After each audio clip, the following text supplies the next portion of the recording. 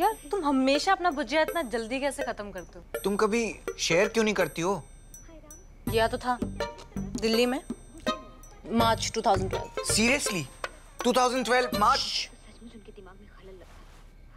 अच्छा ले लो, वैसे मानना पड़ेगा आज मैंने तुम्हें अमेरिका में दिल्ली वाली फील दी थी, है ना? परसों से प्यार जताने का तरीका Haldiram's.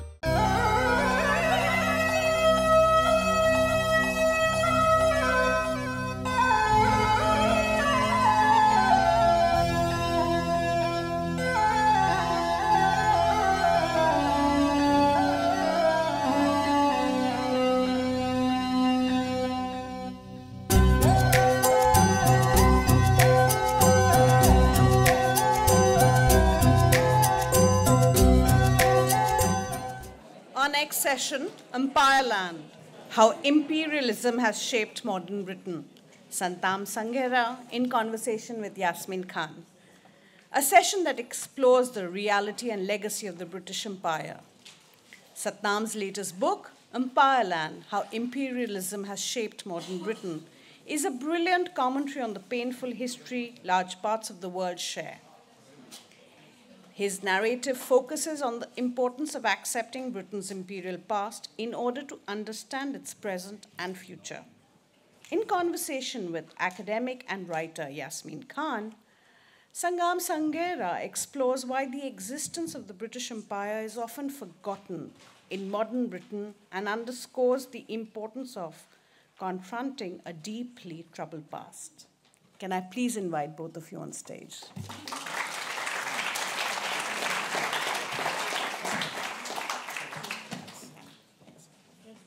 Water. Fresh and water.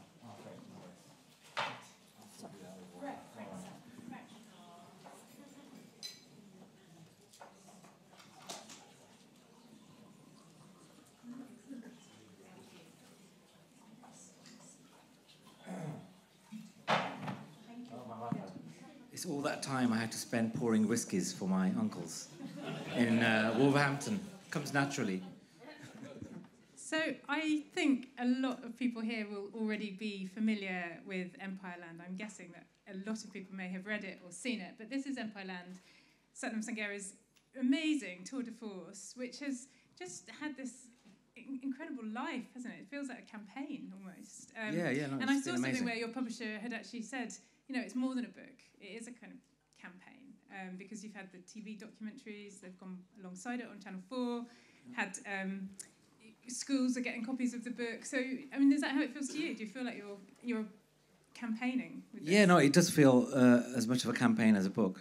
But I didn't write it like that. You know, I wrote it just for myself because I knew very little about British imperialism. And it was accidentally timely. You can't plan these things, unfortunately, because I didn't know Black Lives Matter was going to happen, which has created a massive global interest in colonialism. But yeah, I mean, it's being taught already, and you know, it's good having success when you're older because you appreciate it. And I realised that that's not a normal thing. I mean, people don't write a book and it's not immediately being taught. And I've learnt to enjoy these things. But I think it's a credit to you because it's about the way that it's written, because it's about your journey, but also a very compelling, detailed, nuanced history of the British Empire. So we get both. We get your own journey through finding out about this and all the kind of humorous aspects to that, but also that really kind of solid history that people seem to be crying out for. But I think what I've realised is that a lot of history books, present company accepted, are written for historians. And I think there's a whole world of people who wouldn't normally pick up a history book.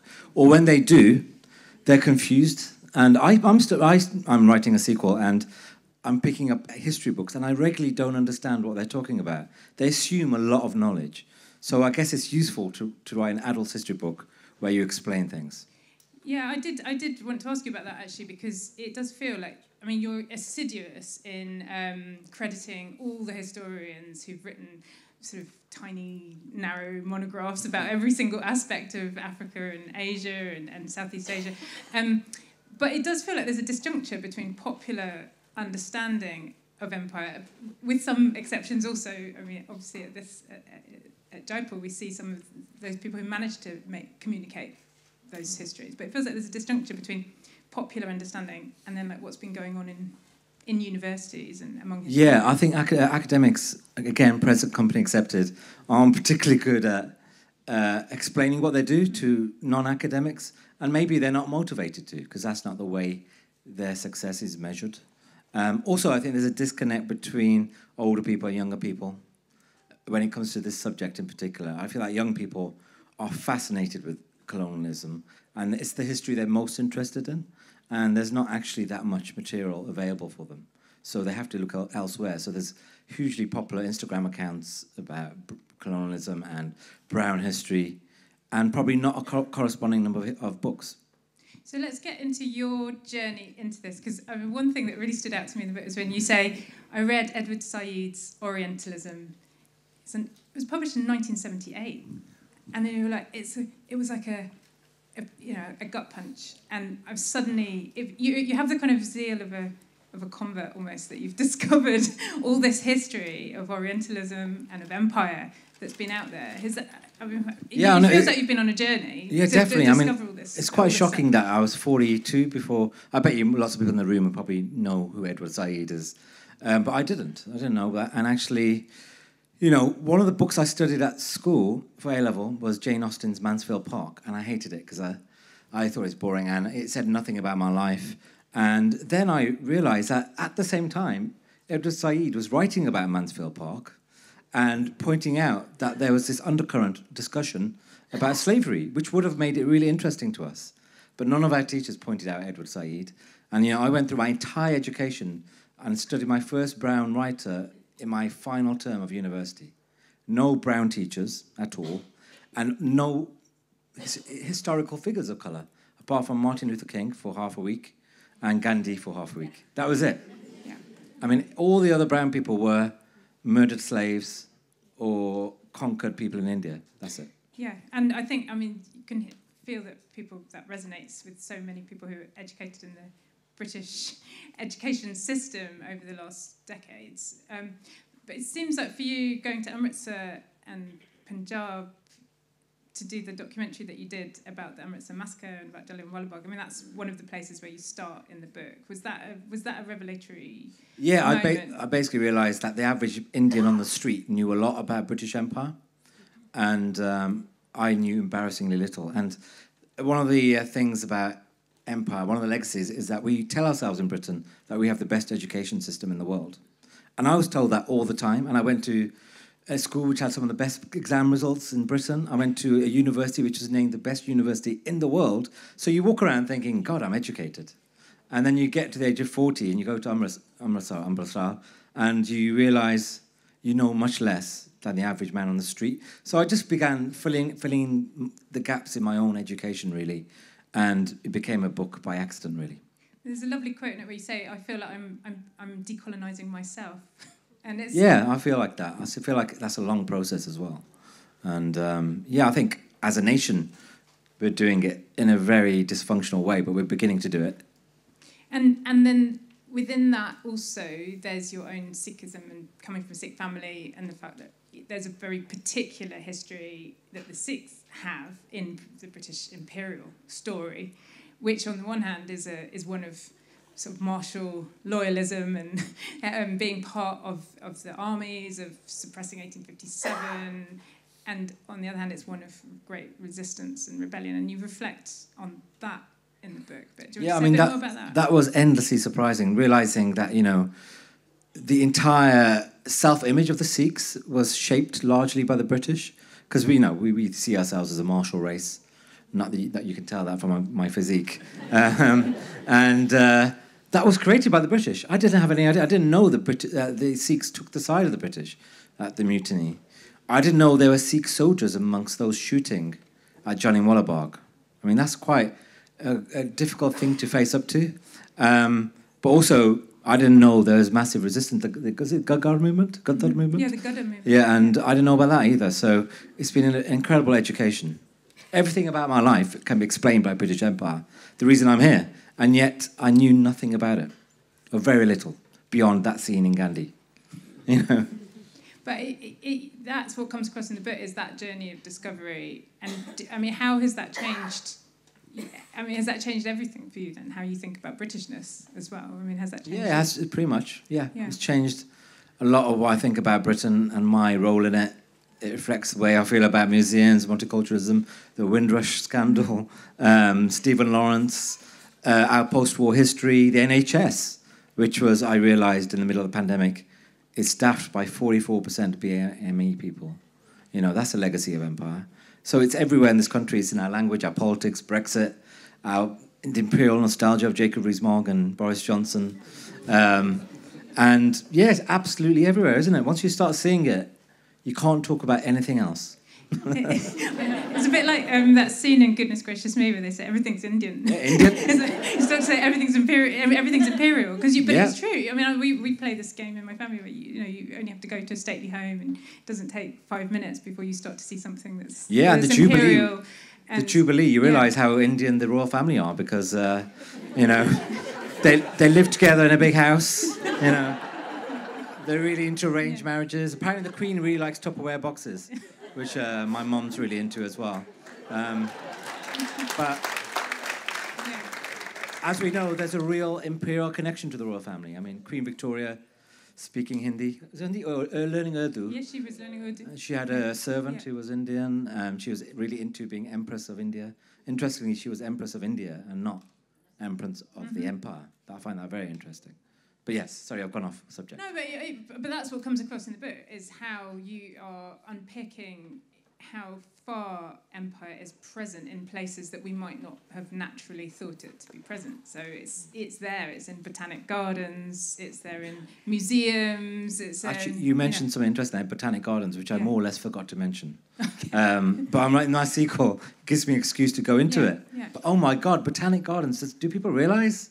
I've been to Kew Gardens loads of times and just see it as a nice place to see some nice plants, take my mother along, see the roses, and that's where Britain spread all these plants and helped make Sri Lanka into a tea colony and discovered a major cure for malaria. And I didn't realise it was so colonial. And it's moving away from that idea of colonialism just as something violent, I suppose, as well, which seems to dominate some of the popular kind of conceptions of empire. Because what you're showing is the motivations for empire are much more nuanced than that. There's exploration. We were talking about this earlier, about a question that always comes up is, was empire good or bad? And I address this repeatedly in the book. And it's a question I get asked about most, and you get asked about it a lot by your students and other people. And it's not a question I think you can really give a straight answer to, because if you're interested in history, you want to understand it. You don't want to measure it. It's not like a bottle of water you're giving a review to on the Boots website or something, But that is the way the British talk about empire.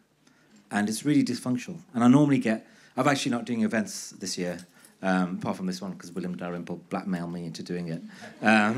But I don't do them because whenever I found I came out and did them, I always get a couple of white men, actually sometimes Indians, in their 70s, who shout at me.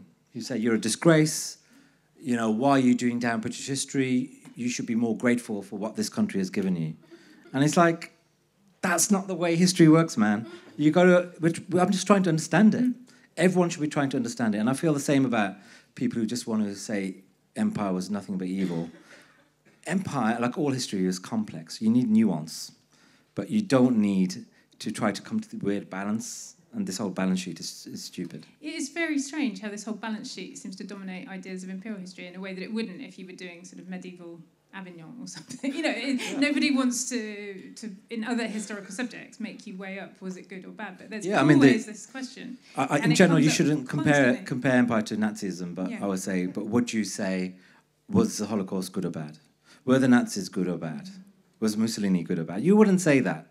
But literally, some exam boards in this country are setting that as a question in 2022.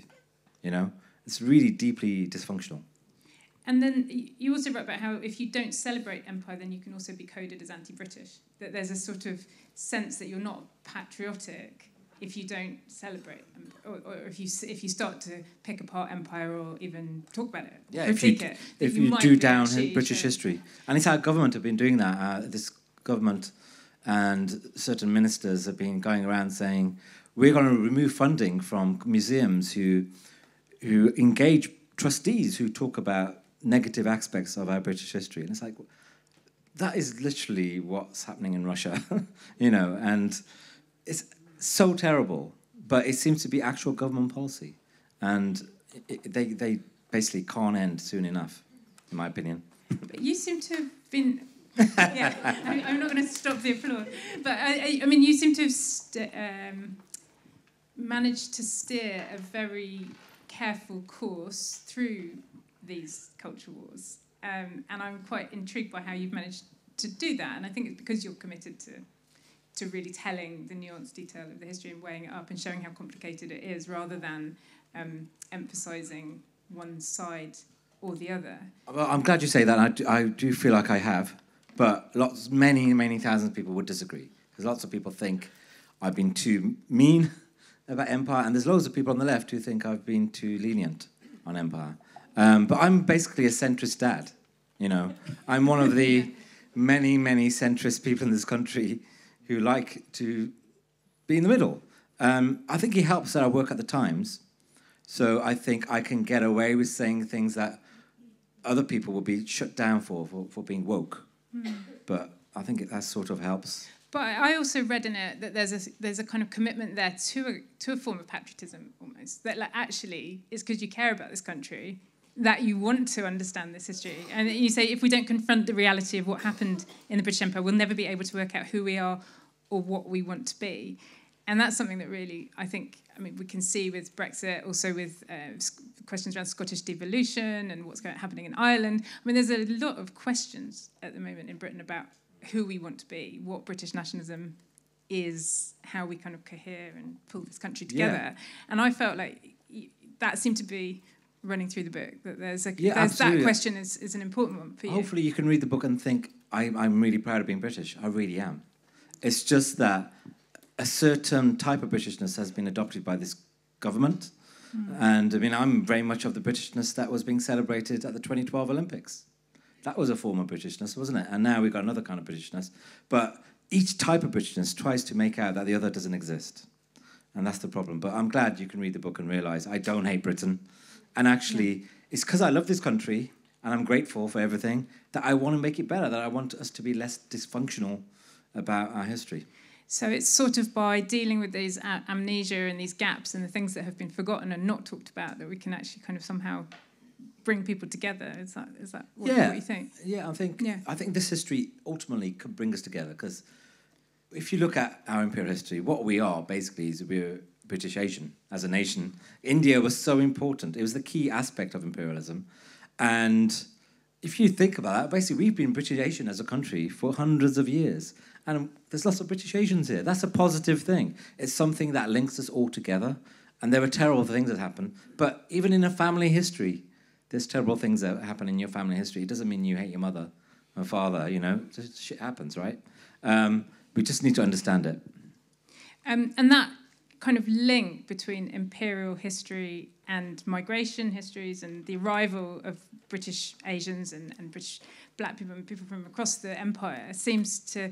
That's another unique aspect, I think, of what you're doing, because you're making that connection. I mean, there's that famous phrase, we're here because you were there, which is there as one of the chapter headings, which comes from a former director of the Institute of Race Relations. But that kind of link between empire and then the migration story is a really I think that's a positive story. Strand. I think most British people think it's positive. The problem is there's also a deeply negative aspect of it, which is racism. You know, I argue in the book that we have a particular brand of racism in this country which goes straight back to empire.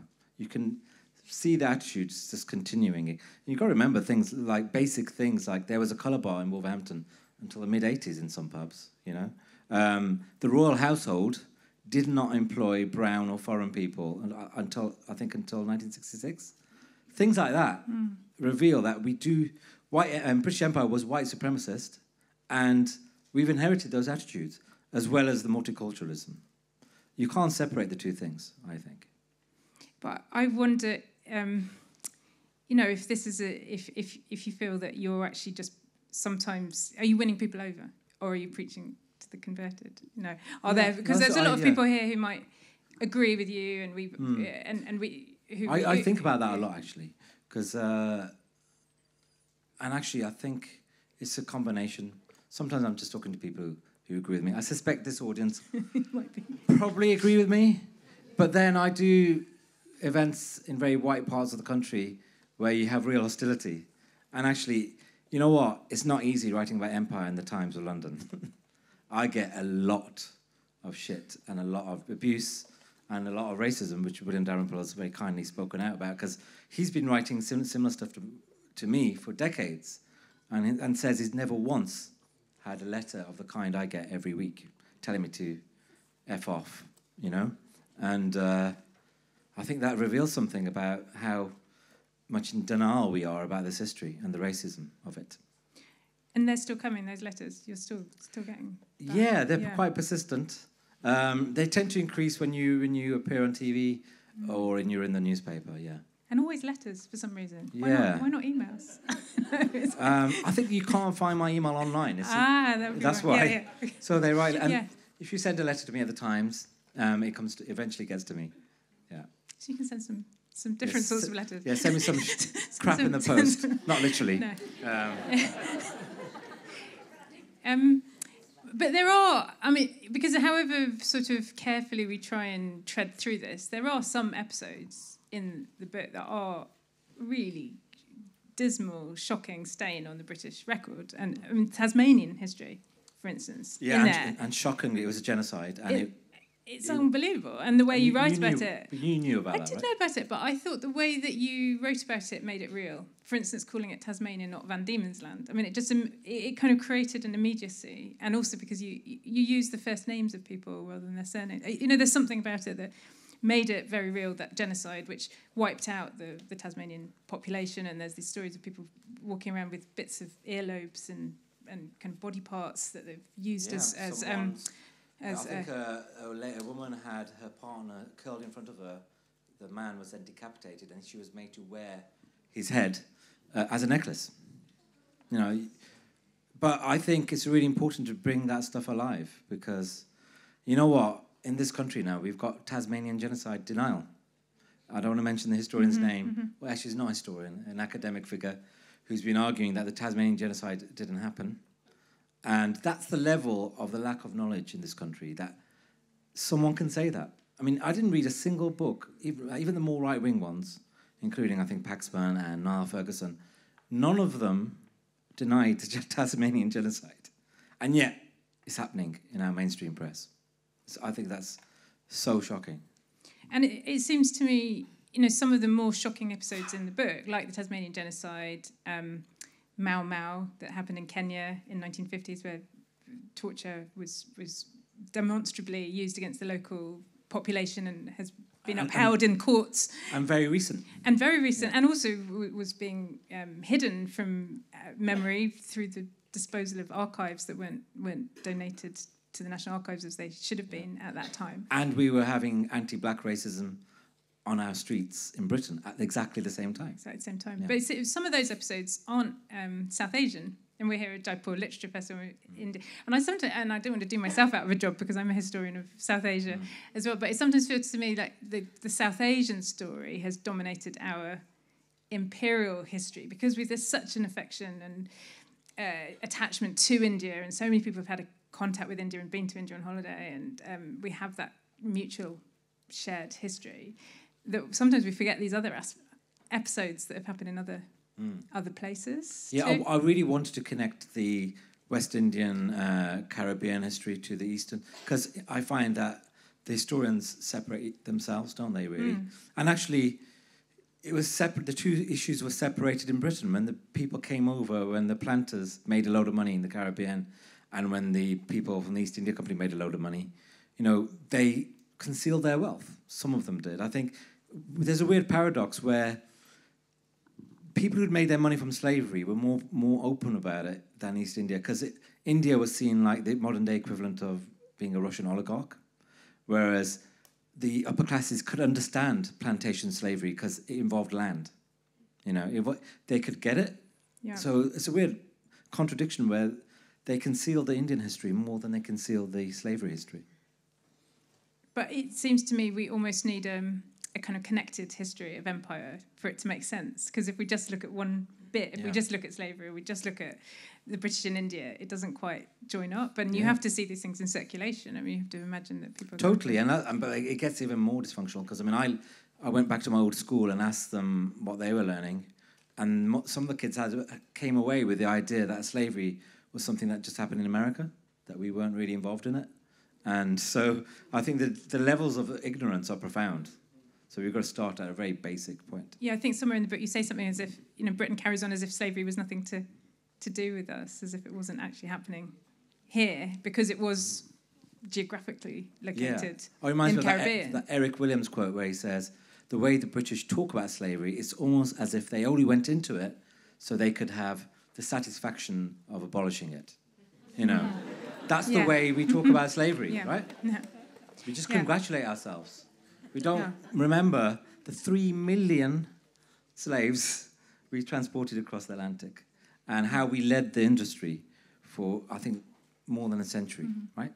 Yeah, and I was talking earlier to Chris Manjapra about what happened during emancipation, so-called, when there were all these reparations being paid across the empire to former slave holders as well, which is, you know, a huge story. So there's so many kind of different connections and stories there. That, I mean, paying £20 million to the slave owners, unbelievable. We only stopped paying it off in 2015. But then, I don't know if you guys remember this, but the UK Treasury tweeted saying, hooray, we've paid this off. Aren't we great? And it's like, hold on, we're congratulating ourselves for paying money to very rich people for enslaving black people hundreds of years ago. Well done. You know, it's really dysfunctional. And while we're on that, let's talk about statues a bit, because you're a bit in the book. You sort of say, I'm not really. You know, there's been so much controversy, hasn't there, about Colston's been thrown in the water in Bristol and pulled down, and then the Rhodes in Oxford has been a point of contention for years now. The commemoration there of Rhodes, but I get the impression you say at some point you're not. It bothers you walking past Clive in London. Clive, I wouldn't mind if someone dragged Clive down. It could be Rishi Sunak, who looks at it every day. Yeah. It's right outside his office. But equally, I mean, basically the statue thing happened just as I was finishing the book, and my editor was like, you should write a chapter on statues. And I started to, and I was like, you know what? I don't care, ultimately. There's just street furniture. We haven't noticed it until recently. Compared to racism, politics, multiculturalism, our wealth, it's not that much of a legacy. I mean, my preferred solution is once a year, everyone gets a box of tomatoes, and you can pelt the statue you hate the most with tomatoes, and then you're not accused of deleting history, and people learn about these historical figures. I think they do something similar in Spain, don't they? Yeah. Obviously, we'd have to keep in mind food waste. That'd be terrible. But Gary Young says that we should tear down all statues because they're all crap. I've got some sympathy for that as well. But ultimately, I don't think they're interesting. But they've created debates which are quite interesting. But are those debates really getting to the question? Because there's in a way they're becoming a proxy for something else. They're becoming a proxy for British politics, for kind of left, right, culture war. Yeah, I'm trying to avoid using the phrase culture war, but ultimately we have to say it, don't we? That it's become a proxy for a different kind of discussion that doesn't seem to really be about. No, it's not. About empire. It's not about history or anything. I mean, my favourite thing is the sillier things that happened around that debate. So I remember when everyone was attacking these statues, but also people were protecting them. So the far right started appearing to guard statues around Britain, and a bunch of far right people turned up to guard the statue of George Eliot in Nuneaton, the novelist, who was anti-slavery and massively spoke out about anti-Semitism. And they had no idea she was, but they were guarding it anyway. And then we had the Culture Secretary, Oliver Dowden, who's no longer culture secretary, he said he was going to tie himself to the statue of Nelson in Trafalgar Square to stop woke people tearing it down. And no one's threatened the statue of Nelson. I mean, no one's serious. Also, I'd like to see him, you know. I'd like to see him tie himself to that statue, you know. But it's just so silly. But that was the level of the conversation, wasn't it? Yeah, I mean, it feels like it can potentially, maybe it gets some people to read up about Clive's story and learn about his kind of rapacious extraction of wealth from India, but actually it doesn't seem like it drives much kind of serious engagement. No, but I mean, for my TV thing, I did go and meet a descendant of Clive and met him at the statue of Clive in Shrewsbury, and I expected him to be very defensive, but he was like, God, I hate this statue, I wish they'd tear it down. The guy was a complete arsehole. And not the guy you met. Thank you for legal reasons. Just being clear. He was lovely. He looked like Santa Claus, literally. But yeah, I mean, I love when things like that happen, when you get complexity rather than the basic kind of thing. You know? And perhaps one of the most complex things that you really do seem to get very involved with is this idea of restitution in museums and how those things... I know you went up to Aberdeen and met the museum director there, where they've done quite a lot of work of taking human remains back from that museum.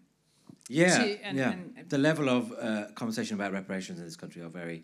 I guess we're talking about museums here rather than slavery reparations. It's very basic. And, you know, even if the British Museum returned all of the contested items that are contested, it would still have 99.9999% of its collection. And, you know, only 1% of his collection is on display. And actually, I met George Osborne recently, who's the new chair of the British Museum, and he said, I've read your book, Sathnam, and I saw that figure about 99% of the collection being in storage. And he said, it's not really fair, because, you know, some of those items are really small. Did he say that? I was like, well, the Koh-i-Noor diamond's really small. What do you mean? And some of those items are human remains. That I didn't really appreciate until I saw some of them. I mean, no one even knows they're there, you know, and our museums have them in storage. Yeah, that idea that it's not really the value in a material sense. It's not that some of them might be very valuable, like the Koh-i-Noor, but it's actually the value that they have to the people. I think at one point you say something about it's like Napoleon taking Stonehenge and putting it in Lille or something, you know, and you feel that these are things that just have very deep symbolic these are meaning. Things which explain who these people are. So if you're a member of the Australian Aboriginal people, you know, and you see the shield that the first Aborigine that Captain Cook met was holding, that means something, because he wiped a load of those people out. Now there's so few of them. That shield means a lot to them. And yet, it's in a corner of a cupboard in the British Museum, probably not even displayed sometimes, you know. And I feel like the stuff that made me angry in relation to the Sikhs was the stuff taken out of Ranjit Singh's, treasury, the Koh-i-Noor diamond. Yeah, I don't think that matters as much as the fact that Ranjit Singh had the galgi of Guru Gobind Singh, the feather that the Guru wore in his turban. I think, God, to see that, and there were some relics of the Prophet Muhammad, apparently, lost because the white guys didn't really care about that. It didn't look valuable, and they lost it. That stuff is painful, isn't it? That these people have lost them. And it's sometimes, even if they stay here and they're on display in British museums, it's the wording in the captions and the way that they're then presented and depicted. And there's so much language, isn't there? Yeah. It often says, this shield or this boomerang was presented to John Cook. And it's like, I don't think it was presented. He might have shot the owner. Yeah. You know, and stuff like that. Yeah. And it was probably stolen. Yeah. But that's why, Black Panther, the film, is great. Have you seen it? 9th most viewed film of all time. Oh. And there's a scene where one of the black heroes goes into the British Museum and says, I'm going to take that. And the curator goes, no, you can't. That's ours. You can't steal it. And it's like, well, you stole it from us. I'm taking it. And I feel that's the attitude amongst young people. I mean, the way young people, I think, feel about museums is how our generation felt about zoos. Because I remember going to zoos as a kid and thinking, let them go, man. Why are you sticking a lion in Dudley Castle? You know, it's really cold. But I think young people feel the same about museums. Yeah. I mean, you seem really optimistic about younger people, and you're doing quite a lot of work with younger people. I mean, do you feel that generational divide is very stark in It's Britain? quite profound, but ultimately, afraid to say, we're going to die off, aren't we? So Britain is getting more and more diverse, and it's getting more and more interested in this history. I mean, there was a survey done recently which found that 78% of British people, around 78 or 75, thought it was a good idea to teach kids about slavery and colonialism at school. You would never guess that the way the government talk about it. You'd think people were furious. You know, they didn't want to have this woke history in their face. But I think most people in Britain are interested, and they don't mind. And young people especially don't mind. I think they're going to school and saying, why are you not telling me about Indian history? Why are you telling me about the Tudors for 4 years? You know? And Tolland Man. Remember Tolland Man? A lot of that. Yeah, so people want a different history. Yeah, but the appetite is there, and the demand seems to be there, but yet our government seems to be very determined to sort of not let that happen. Yeah, I mean, it's a reaction. Why is that? It's a reaction to Black Lives Matter, and it's a deliberate political strategy because they think it's a way of holding on to voters who voted Conservative but are actually probably Labour voters, so they're economically left-wing but socially right-wing. They think the flag is cool, they love the Queen, they hate people who are doing down in British history. But I think they're imposing their view of what these people are like, because these are people from my town, of Wolverhampton. They're not like that. And I think it's a deliberate culture war which is not going to work. And I think we're seeing it fall apart right now before our eyes. That's a very encouraging kind of vision. Except we've got two more years of this insanity. Yeah. But it's interesting you said that about Wolverhampton, because ultimately a lot of this does come back to Wolverhampton as well. Everything comes back to Wolverhampton, doesn't Everything. it? It does. Yeah. It does seem like that for you is a touchstone of where this there's this massive global empire story, but there's also Wolverhampton. Yeah, the heart of it. Yeah, I guess. I mean, I've written a memoir novel and a history book, and all of them have gone on about Wolverhampton.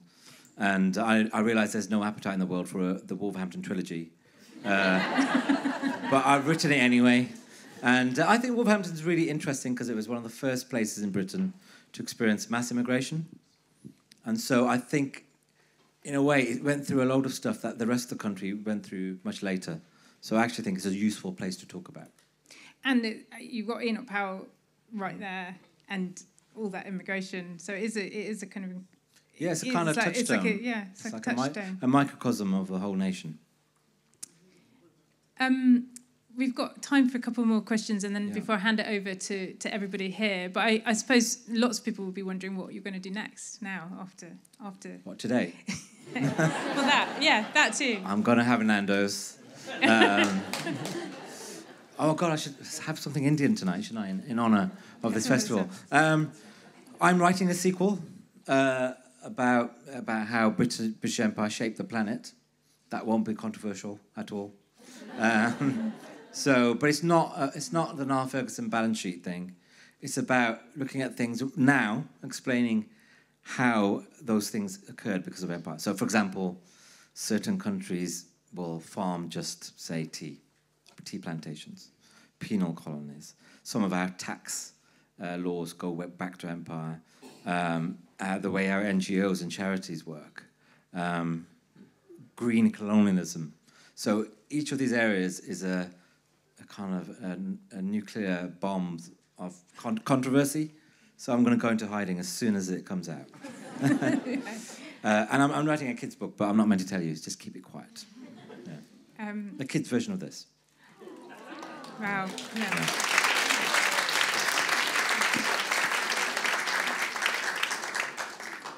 I resisted doing it because I didn't want to water down the violence.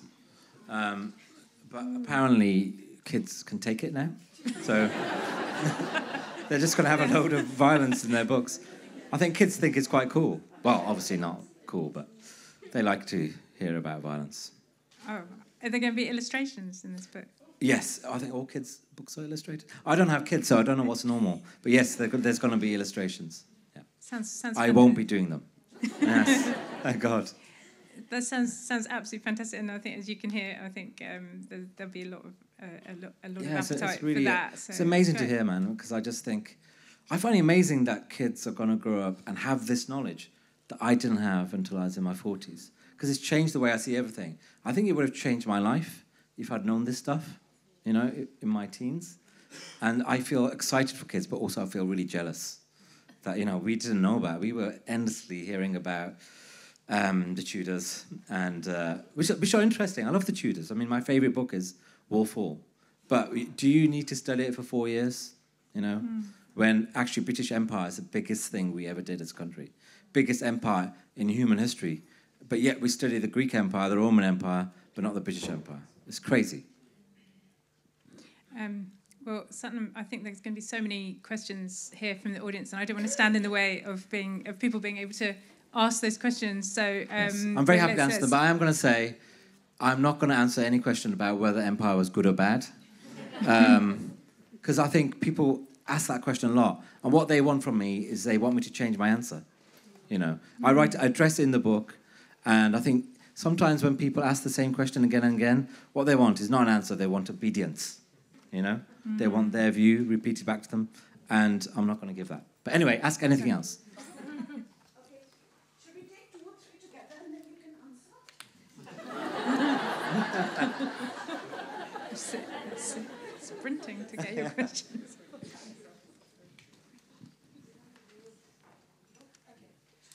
Well, thanks very much for that. I'm looking forward to reading the book. I'm sorry to say that I haven't read it. It's all right, it's not compulsory. Okay. Well, I thought it might be, being here. But anyway, I'm glad you mentioned immigration towards the end of the conversation, because that's really quite I don't know if it is in your book and in any substantial way, because that really is about a denial of links with the colonies. And we were talking about brutality, and I just wanted to point your attention to a really brutal episode of British immigration where Asian women were subjected to virginity testing because on the basis of our patriarchal values were being turned against us as a community, that if you were coming here for a genuine arranged marriage, you would be a virgin, and therefore you were subjected to virginity testing. And that's in my lifetime. And I sort of still shudder to think about, it's not even something that goes back before I was born. And it's the 70s. I do actually talk about it in the book. Oh, you do? Yeah, okay, and, great. So sorry about that. I found out about it. I think you've written about this as well, I think. I've talked to you about it. Yeah. Yeah, it's shocking. And it happened in the 70s. And that's when my mum was coming to Britain, and the idea that might have happened to her. But those are colonial attitudes, because British people thought Indian women, they don't have sex, so therefore that's an easy way of working out whether they're genuine or not. But yeah, unbelievable, and not that long ago. 79. Yeah, 79. Yes. Hi, so I'm an American writer, and I moved here just a year and a half ago. And so in the US, we focused all this conversation around colonialism and slavery only on America. We actually don't learn anything about anybody else. But one of the things in the US is the Black Lives Matter movement, which you've mentioned, which started in 2012 but took global stage in 2020. I'm curious how that movement has influenced your decolonization journey, and then maybe broadly the decolonization journey of Britain. Thank you, very good question. And I've been thinking a lot about the American connection to British Empire because I've been writing an introduction to my American edition. And I think there's a view in America that they rejected all things to do with British Empire when they had the American War of Independence, But they forget America was created by British Empire. Those slaves didn't end up there spontaneously. The British were involved in getting them there, were among the powers that got them there. The British used the cotton way past abolition to fund industries. I think there's a deep connection between America and British Empire. And actually, in the late 19th century, there was this incredible movement to kind of bring these people like H.G. Wells and Andrew Carnegie were obsessed with tying Britain and America together. They wanted Britain and America to become this Anglo-Saxon super race. And so I think there's deep connections. And I've forgotten what your question was. Oh, yeah, Black Lives Matter. I mean, Black Lives Matter happened towards the end of my book when I was just finishing it. It was amazing when I was just about to finish it, and there was a leading item on the 10 o'clock news about the ways in which colonialism has shaped racism in America. And I was like, oh my God, it's like so odd when you're writing something really seemingly obscure, when your friends don't understand what you're doing, and suddenly it's the biggest story in the world. So I think it probably shaped more the reaction to my book. That's probably why so many people read it, rather than what I wrote about, because I'd written it already. And I wrote it mainly for myself. Thank you for your question. Got there eventually. Hi, Sathnam. First, I want to acknowledge what you said about the complexities of empire. I'm ethnically Indian from Malaysia. I would not exist if not for colonialism, because I'm Tamil, Telugu, Malay, people who would not have come together in India in the context of the caste system, of geography and all that, but because of indentured slavery, here I am. I think, and that relates to my next question, in terms of, I think in the discourse surrounding colonialism in Britain, I found my country's experience isn't really reflected. Indentured slavery, the fact that Indians were brought over to different parts of the world, and Indians, for example, in Malaysia, 7% of the population, lower social mobility, still in rubber plantations. In fact, I think a few years ago, not sure if this is in your book or you're aware, that a bunch of Indians tried to sue the Queen and said, you brought us there, and then you left us there, and you don't even let us come here. I've been thinking, basically, what do you think is the role of modern Britain in sort of addressing this? As a Commonwealth citizen here in the UK, I've checked what are my reparations, what are the privileges I get here. I get to vote in this country. I get to work for the civil service here. There's a special visa that exists for white Commonwealth countries, Australia, Canada, New Zealand, where you get to work here for 2 years under 30s. Doesn't apply to everybody else. So I think linked to the previous question about immigration laws as well, Britain went overseas, stayed there, now won't let people in as well. So complex question, but basically what do you think is the role of Britain to, right now, in terms of policy and all that, to address the very real inequalities and disparities that exist because of what was done? Good question, and I think what you're pointing out is that our immigration legislation is racist, and it has been. And there's a report came out recently, well, actually it came out only after the government tried to repress it, which found that all our post-war legislation was racist, and it goes back to the whole idea of white men's colonies and brown colonies. But Malaysia is really interesting because I'm writing about it in my new book and writing about indentured labour, right? People don't talk about that very much, and hundreds of millions of people were moved around the world so that the British Empire could produce certain goods in certain areas. And I don't think that's very well understood in the Indian diaspora. I don't think people understand. I didn't understand, like someone like V.S. Nepal has ended up in Trinidad because of indentured labour. I mean, talk about lack of education, but I didn't understand that until about a year ago. And the extent of out-migration of white British people to Canada and America and Australia. I mean, there was no net migration to this country till the 1990s, which I always find astonishing because we always think of it as an island that people arrived into. But actually the story is one of people from Britain populating the earth. And also the dominant narrative in our lifetime is that Britain is being invaded by brown people. So that's another way in which we colonise the way we think about this country. But on top of everything else you mentioned, like Malaysia, people don't think about Malaysia, do they? Mm-hmm. I think there's such a focus on India. I think there's a focus on India even during Empire. And there's a focus perhaps on slavery in the Caribbean. But we forget about Burma, Malay. Middle East. Middle East. Yeah. But yes, hopefully I'll answer some of your questions in my new book. Hello, I'm John Elliott. I'm a journalist. I was in Delhi for many years. A visitor from Delhi a few days ago asked me whether I thought that Britain was ready for a South Asian Prime Minister. I said yes. He seemed surprised. From your vantage point, what do you think? Good question. I think Britain was really ready for Rishi Sunak Prime Minister about 4 months ago. But he's got no experience. Sorry? He's got no experience. No, there was a scandal, and you might have missed it if you don't live in this country. We discovered, he turns out he's one of the richest people in Britain. Yes, and wasn't paying taxes or something, and now he's one of the least popular people in Britain. But there was a brief time when I did think we were going to have a South Asian Prime Minister. I did feel that he was being approached because of who he was and his abilities and not his skin colour, which is something I didn't think would happen in my lifetime. People generally don't mention his Indianness. Do you feel that? Or am I imagining that? I mean, so in that way, I think we've almost becoming post-racial. But I think that's just Asians. I think there's deep anti-black racism in this country. Deep. And it's really prevalent to the media. It's the way the media write about black communities and present black politicians. And you only got to reflect on the fact that Diane Abbott is the most trolled politician in this country, you know, because she's black, basically, and a woman. But thank you. Good question. Hello, can you hear me?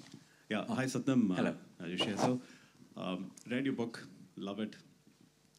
Seen your show on Channel 4, that's also brilliant. We've exchanged a message on Twitter, actually. So, and I know you think Twitter is a cesspool of activity. I know that.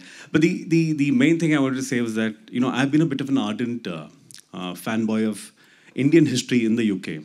And therefore, colonialism, imperialism all has a say in that. For me as a person, today in this room, there's you, there's Shashi Tharoor, and there's William Dalrymple. All three of you in the room at the same time. It's one of those three Bollywood star kind of a moment. Right? So, you know, between the three of you, I'd really like to ask you a slightly provocative question, if that's okay. Nuance, you know, you're all nuanced differently, but what's your perspective on how, and nuance is fine, it's great. How do you think your nuance is different from them both? You know what? I didn't realise Sashi was here, so I'm now really intimidated. That was the idea. That was the idea. And delete a few things I said. And William's here. Oh my God. God. Well, I think William. God, I talked about you, William. I didn't realise you're here. I think I've read both books and I admire them a lot. And William is basically responsible for most of my Indian history, and I think he's probably responsible for most of British people's sense of history. I mean, he's the dominant writer of Indian history, and I think he's done great campaigning work in recent years. He's been vocal about the culture war, and Sashi's done amazing work. You know, your book's great, but also, like, you've gone viral so many times. So you've done great, provocative work, which has, I think, woken up white British people to Indian history, you know, and I think people have realised just how nostalgic they are when they come across these videos, and because he's so articulate. But I don't think I could have written my book without those two books, those two authors in my life. Thank you.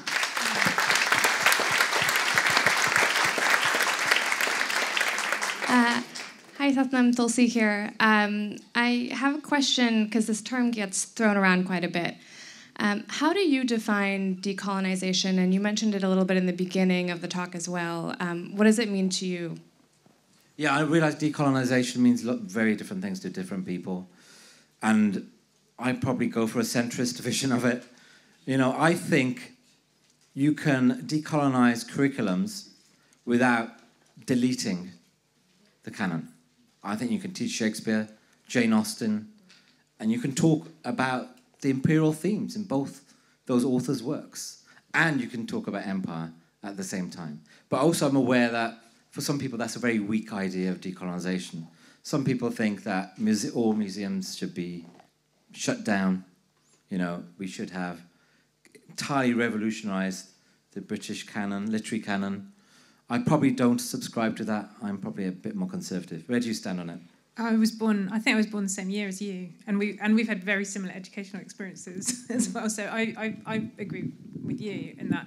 And I mean, that's in terms of, for instance, thinking about the Second World War. I mean, we've seen how the First and Second World War can be taught completely differently without actually changing anything that anybody was already being taught. It's just adding nuance and depth and complexity by talking about the contribution of millions of so I'm of the same persuasion, but I think there is a generational difference as well. Yeah, there is. And I also think, you know, people who have more radical views of decolonisation, I really respect them. Someone like Kehinde Andrews, I think it's a really important argument. We need to hear what they say. But I think ultimately, if you're going around saying we need to close every museum, we need to burn the national curriculum to the ground, I think you're not going to get anywhere. And you need to take people with you. And it's a negotiation. So I guess I'm quite Blairite without the Iraq War when it comes to decolonisation. Sathnam, Yasmin, hi. Anshul here. How do you see the post-colonial conversation in UK compared to other ex-colonial powers, essentially, say, France, etc., all the other in comparison? And if there was any, if you would think there has been any ex-colonial power which could potentially be a model or example of how supposedly truth and reconciliation or whatever should be done in the UK? Excellent question. There was a survey done recently of Europeans about how nostalgic they were for their empires. And Britain wasn't the most nostalgic. We were the second most nostalgic country in Europe. The most nostalgic were the Dutch. The Dutch are very nostalgic for their empire. There's empire nostalgia in France. There's definitely empire nostalgia in Russia at the moment, you know. And I think Macron, when he came along, actually said some really progressive things. I mean, he was involved in a report about French museums. He was talking about returning stuff. Germany recently gave $1 billion to Namibia, is that right, I think, and apologised. I don't think any of the former colonial powers are particularly brilliant, but the best example is Germany with its history with World War II, the way in which it confronts it on a daily basis and manages to be proud of itself without basically still acknowledging terrible things were done. So there's a great book called Learning from the Germans by Susan Neiman, and she compares Germany to America and its history of slavery and just points out how amazing Germany is compared to America. So I think that's the example, although Germany has its own problematic colonial history, which it probably hasn't confronted in the same way. Thank you. Hi. One last question. Hi. I'm Radhika. I was just wondering, I heard some people mention post-colonial, post-imperial. Do you think we have passed the age of imperialism, or do you think there are still empires today, and if yes, which ones? Absolutely there are empires, and I really recommend the book and The New Age of Empire by Kehinde Andrews, and he argues that America basically continued the traditions of British Empire in a different form. And he argues the United Nations, a lot of the World Bank, they're basically imperial. And something I've been looking into recently for my new book is the way in which NGOs repeat, imperial tropes in the way they deal with Africa. How I didn't come across the idea that when it comes to environmental campaigning, we're imposing a Western view of the environment onto Africa. Why aren't they allowed to develop their countryside in the way we developed our countryside? And stuff like that blows my mind. And I think writers like Kehinde Andrews are so important. But I think you definitely can spot the traditions in not only American empire, but in Russian empire and in the new superpowers. I think we have to draw it to a close there, although I know that there will be other questions in the audience. And many people will already have Empireland or have read it, but if you haven't, it will be there in the bookshop. Thank you very much, Sathnam Sanghera. Thank you, Yasmin. Thanks. Thank you.